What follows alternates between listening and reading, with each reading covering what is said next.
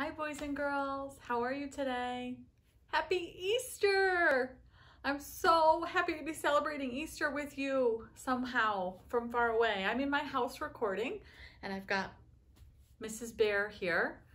This is my bear from my childhood when I was a girl, and her and I have some very special memories together. I gave her to my daughter, so she lives with my daughter in her room, but I borrowed her. She's going to be my snuggle friend for all the videos I make while I'm home. So I hope you have a snuggle friend too. I'm glad that you're watching this video. Thank you so much for joining me.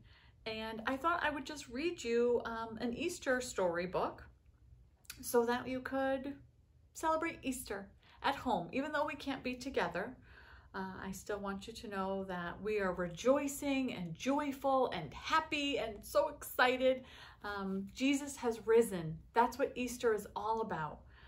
Okay, I'm sure the Easter Bunny may have visited your house too, and that is wonderful and exciting as well. But I want you to try and remember that in our faith, this day is a very sacred and holy, special day, because Jesus died on Good Friday, but he rose from the dead on Easter Sunday. And that's what this book is all about, okay?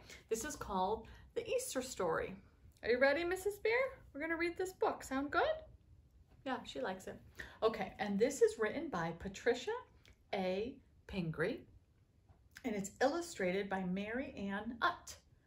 So Patricia wrote the words, and Mary Ann drew the pictures. Okay, so listen here, and we'll read together. This book I got from our library at church, the Lehman Library. You can check out books from there too. Okay, here's another title page, The Easter Story.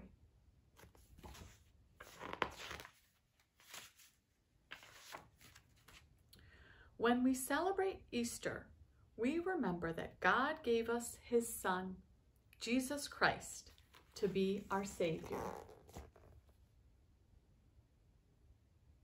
Beautiful colors. I see some Easter lilies and some sheep.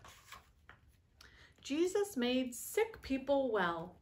He even made the dead alive again. Jesus chose 12 men to be his disciples. He told them that God loves us so much that he sent Jesus to die for us. Those are his friends. But some people didn't want to hear about God. They didn't want to listen to Jesus. On Palm Sunday, Jesus rode into Jerusalem. People shouted, "Hosanna to our King." There's Jesus riding in on the donkey. And what are they waving? Do you see? They're waving palms, just like we talked about last Sunday was Palm Sunday. Later, Jesus and his disciples ate the Passover supper. Jesus washed their feet to show them how much he loved them. After supper, they went to a garden to pray. But the men who didn't like Jesus sent soldiers to arrest him.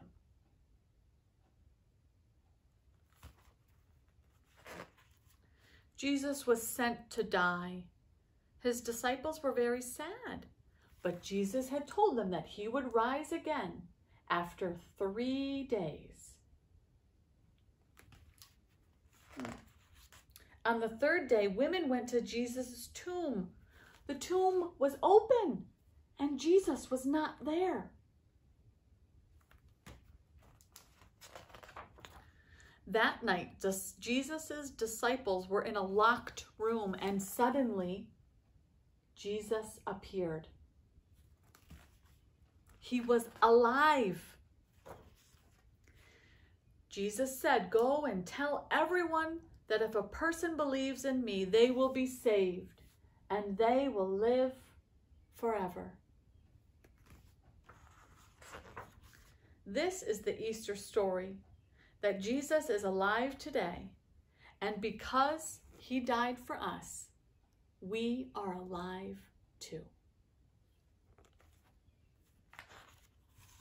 The end.